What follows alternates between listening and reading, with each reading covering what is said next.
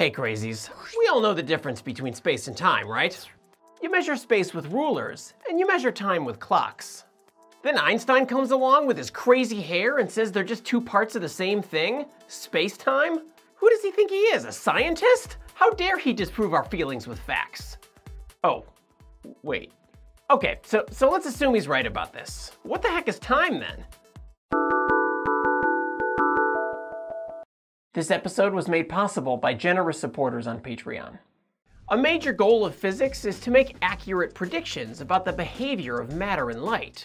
And for centuries, that was done through three-dimensional dynamics, the study of forces and their effects on motion. Newton's laws were of pinnacle importance. Objects might sit still, but they could also move from one place to another over time. Whether or not the forces were balanced determined exactly what the objects would do. Forces determined acceleration, acceleration determined velocity, and velocity determined the path taken. It was very methodical. A leads to B, which leads to C. Dynamics is all about keeping track of vectors to predict paths. The simplest example is a straight path with steady motion. That means there are no forces on the object, or if there are forces, they're perfectly balanced. If the object speeds up, there's an unbalanced force in the direction of motion. If it slows down, the unbalanced force is against the motion. If it changes direction, the unbalanced force is toward the new direction. That's the gist of dynamics, and it served us well for centuries. Then Einstein came along and changed everything. Well, not just Einstein, but also Minkowski, and Hilbert, and Grossman, and Levi-Civita, all built on the ideas of Gauss, Riemann, and Christoffel. Nobody lives in a vacuum. Where was I? Right, Einstein. Einstein came along and showed how space and time are just two parts of the same thing, space-time.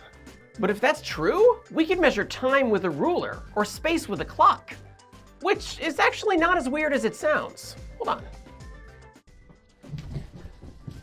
Hey Map Clone, how far away is that place again? About 10 minutes. Thanks, man. So it's pretty common to give distance measurements in time units, right? Okay, maybe that's just a Midwestern thing. The point is, we actually go the other way with Einstein's model. We measure time as a distance. Multiply by the speed of light and bam, distance units. Of course, time isn't actually distance. There are some differences, which we'll get to later. But this new model gives us insights we wouldn't normally see. Let's say we've got a clone on a spring. His position is changing in time. Why are you using a clone? I thought it would look funny. And it did. Can't you use something else? Okay, fine, I'll use a squirrel. This animation is exactly what we'd expect, out of dynamics. But Einstein and friends imagined time as just another dimension. So instead of this, we have something that looks more like this. As the squirrel bounces back and forth, he also moves up through time. We call it a space-time diagram because it has both a space axis and a time axis. Points on this diagram are called events, and this path represents all the events in the squirrel's past and future history. It's everything that has happened and everything that ever will happen to the squirrel. Well, at least what we predict has happened and predict will happen. This is just a mathematical prediction. No one actually expects him to do this forever. Treating time as if it's just another dimension turns three-dimensional dynamics into four-dimensional static geometry. Yes, static geometry. I'm only showing motion in this animation so it feels more familiar to you.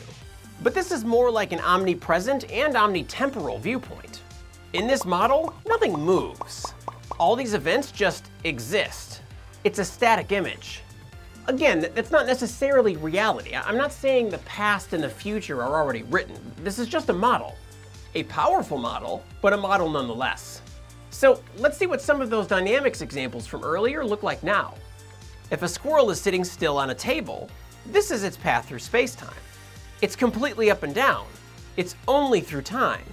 A squirrel moving steadily to the right has a space-time path like this. A squirrel moving steadily to the left has the opposite path. Accelerated paths look a little different.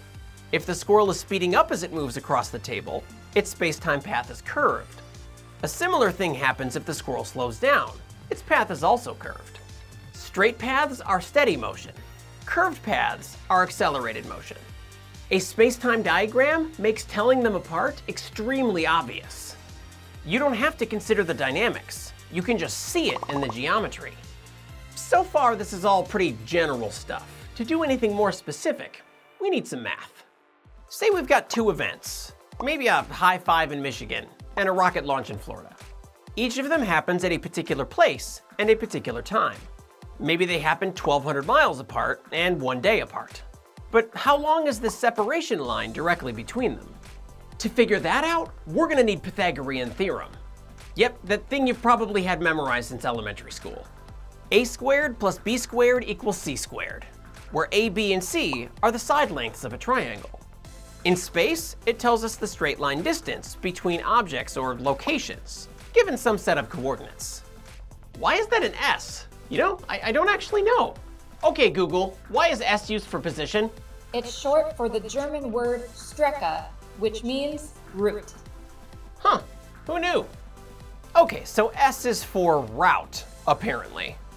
Delta means change in, so this is the change in position, otherwise known as displacement. We also have a triangle in our space-time diagram, but we have a slight problem. I've been saying the entire video that space and time aren't exactly the same thing. This squirrel can move in either direction in space along the table, but it must always move forward in time. The forward march of time is unavoidable. We're just pretending like it's space. You might say we're imagining it. The time axis is more like an imaginary axis than a real one. So let's stop dancing around it and just say it's imaginary. That means Pythagorean theorem for this triangle looks like this. We've picked up a negative sign. Space-time is non-Euclidean. That means these diagrams aren't going to obey your intuitions about geometry. These axes are perpendicular, but so are these. Seriously, these are perpendicular. This, and this are right triangles. All of them are right triangles. Any paths along the 45-degree diagonals have a length of 0. This picture and this picture are the same picture, just from two different perspectives. Parallelism and causality might be preserved, but angles and distances are not. The geometry is super weird.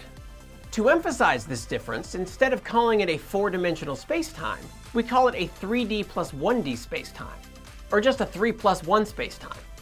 But this model, while extremely weird, makes predictions that match reality. This equation keeps the speed of light constant. It's just the maximum speed of causality. It's the maximum speed of cause and effect. With some quick trigonometry, it predicts that time and length depend on the observer. Well, as long as you remember to use hyperbolic trig functions instead of the regular ones. It predicts a lot of weird things, but we've verified them all by experiment. They're all real things that happen. And things get even weirder when space-time is curved. Let's consider a path like this.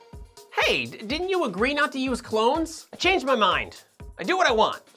There are actually two possible reasons it would be curved. The first possibility is that there's a force on the clone. We mentioned that one earlier. The other possibility is that space-time itself is curved.